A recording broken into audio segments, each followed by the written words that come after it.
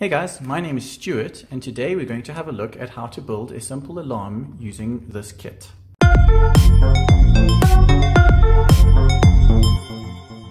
Before we get started with building, let's have a look quickly what you get inside. If you open your package and you empty these bits and pieces out, you'll find that you've got one instruction sheet and that'll show you what you've got. You can just check that you do get everything that you are supposed to have in your kit. So to start off with, you'll have a roll of thread, a piece of foam, a peg, a battery holder, a strip of aluminium foil, an alarm buzzer, a length of twin core wire, a funny little pull tab thing that looks like this, and 2 pieces of cardboard. You'll also have 2 AA batteries and hiding underneath those pieces, 1 little resistor and 1 LED. Right, so what do you need to be able to make this project? Well, first you need a ruler. Doesn't have to be a fancy metal ruler like this one, any ruler will do. You'll need some pens for marking, and you'll need a knife or a pair of scissors and a cutting mat that you're going to be working on. The last thing you're going to need is a small roll of sticky tape, and I don't think that's been supplied in your kits.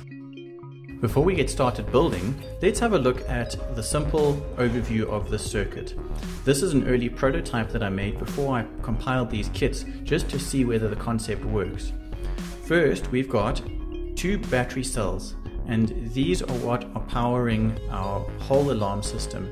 You can see that we've got a positive wire, the red one coming out, and then the black is the negative wire, and that's actually running through the cardboard all the way through to this side and is coming out.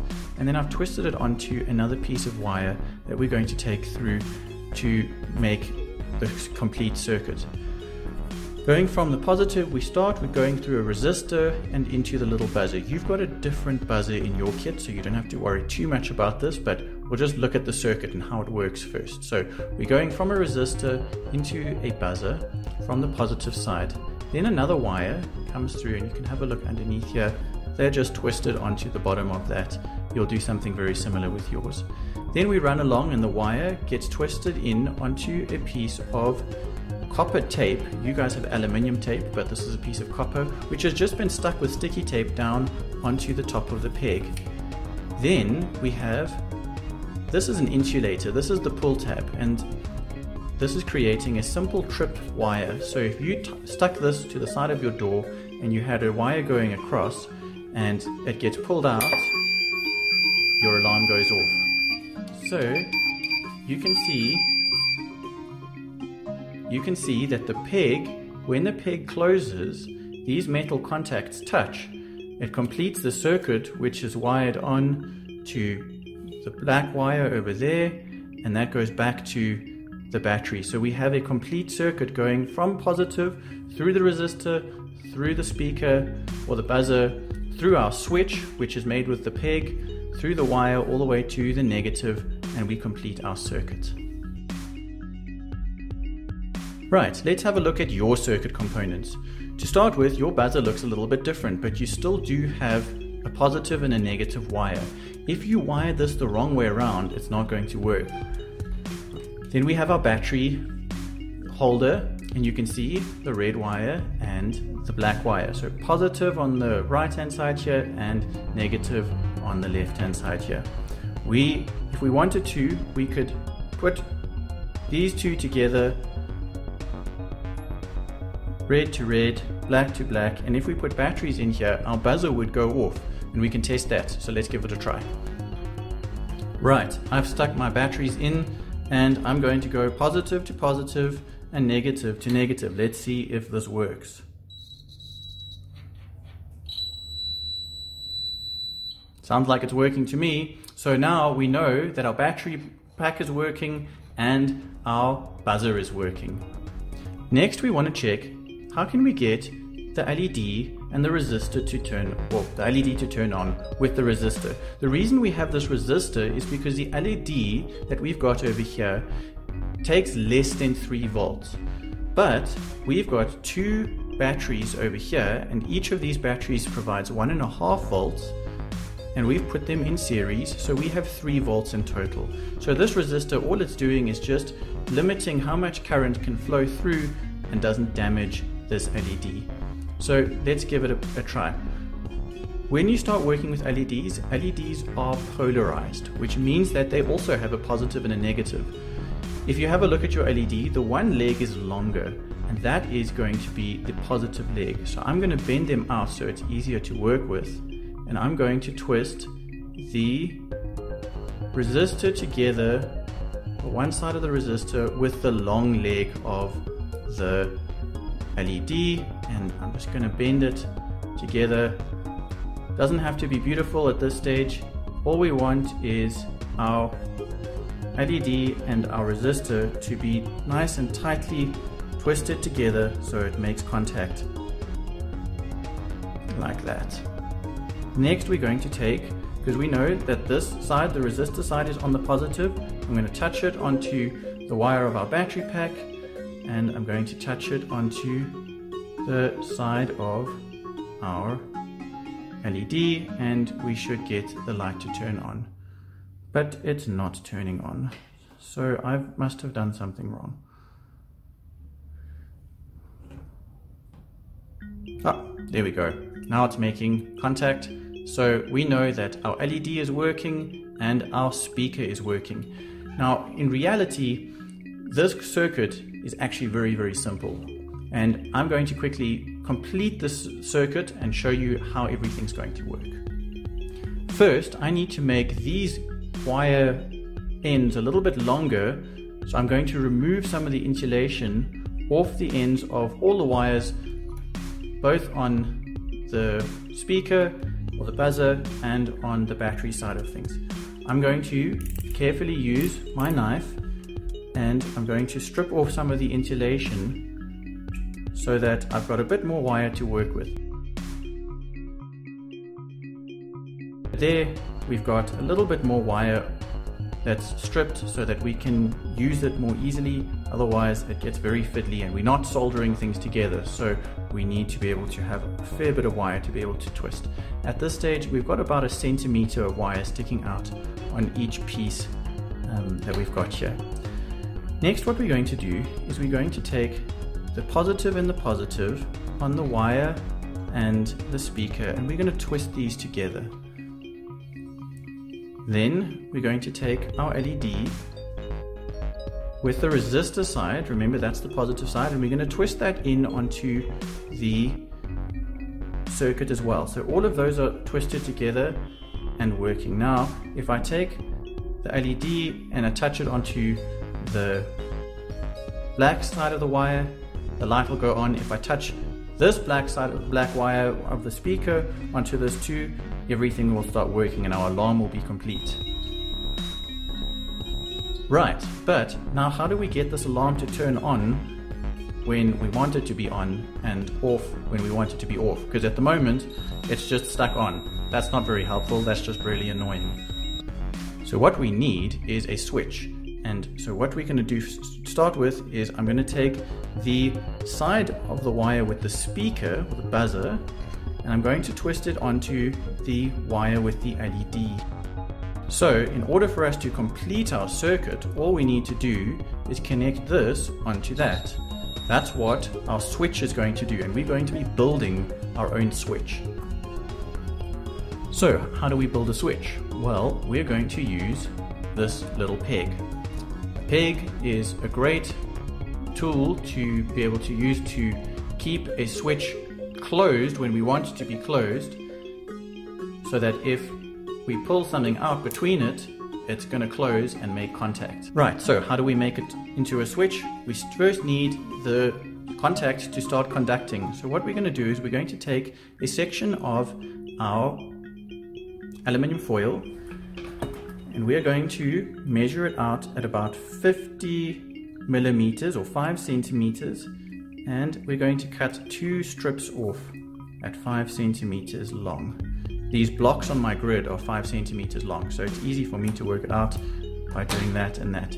Now there's a sticky side to the back of this, And so you're going to have to peel off the copper tape, at least the aluminium tape, from the backing, and it can be a little bit tricky.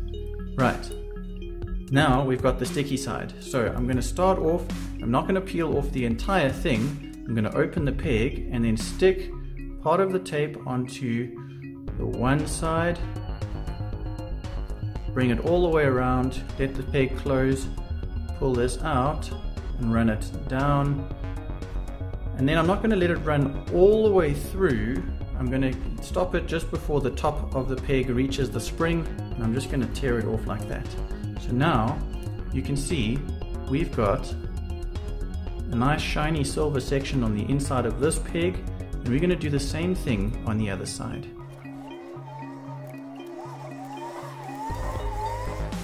Cool, so there we've got our two contacts that open and close when we open and close our peg.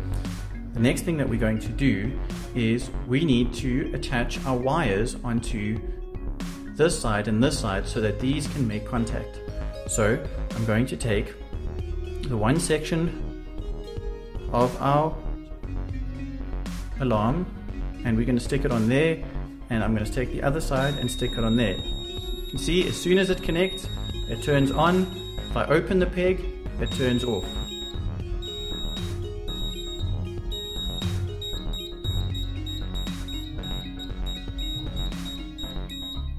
Okay, that's enough. So how do we get it to stick there? And how do we get it to stop?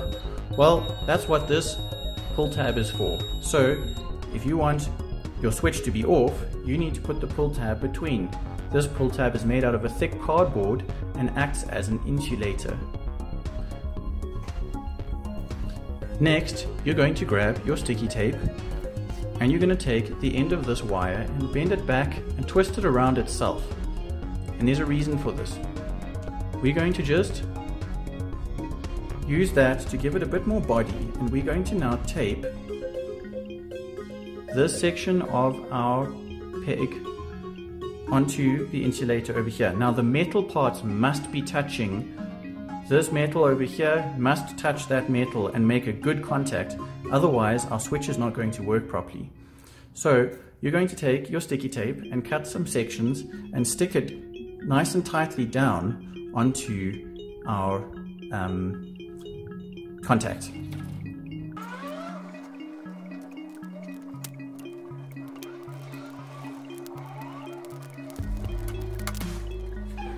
Right, when you've done that, make sure that if the sticky tape goes around, it doesn't cover the inside of your contacts over there. If it does, then you've insulated the contacts and they're not going to make proper contact. But if you have a look here, there's still metal connecting to metal on this side, and so our connection is nice and, come on, focus please, there we go. There you can see we've got a nice metal on metal connection over there, but it's held in firmly with the sticky tape. And next we're going to touch this on this side. You can see that it's still working, and we're going to do the same thing that we did on this side with this section, this part of our LED. Now if we don't want it to make a buzzing noise every time or while we're working with it, your battery pack itself should have this little lever on it that you can pull out. That separates these two batteries from being connected, and so when you carry on working, it's not going to keep making that annoying noise. So next we're going to use our sticky tape and tape this side of our circuit onto the top of the opposite end of our peg, just like that. Alright, so sticky tape there.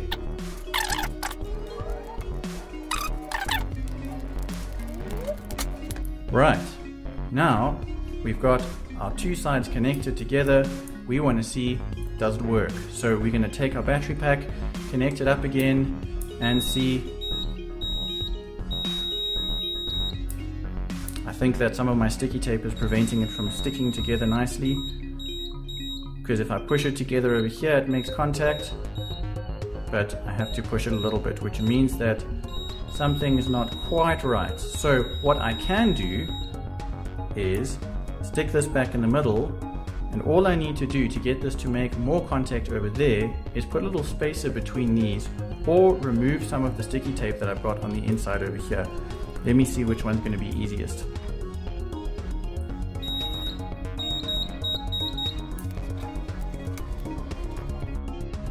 Okay, so when you've finished making sure that your buzzer is connecting properly, and when your switch closes nicely and it makes the noise, then it is up to you to see how you're going to turn this into a useful alarm. I've shown you how to make it work. You guys need to then use the cardboard that I've given you. You can extend the peg and separate it from the battery by using the wire over here. Do some research over there. You've got extra tape and this foam, and as a separate project you can also make a pressure sensitive alarm, so a switch that if you step on this it'll make the alarm go off, but we're not going to cover that in this video. And so are you going to make a tripwire? Are you going to connect it to your window? If you want to make a tripwire, you can take the string that you've got, thread it through the pull tab, tie it on, and when it's tied on, if you tie the one end to the one side of the door, you hide this carefully onto the other side of the door, and somebody walks through, trips on the wire, and the alarm goes off. And that's it. It will be awesome for you to show us what you build with your alarm kit, and we hope that you had a lot of fun as you built it.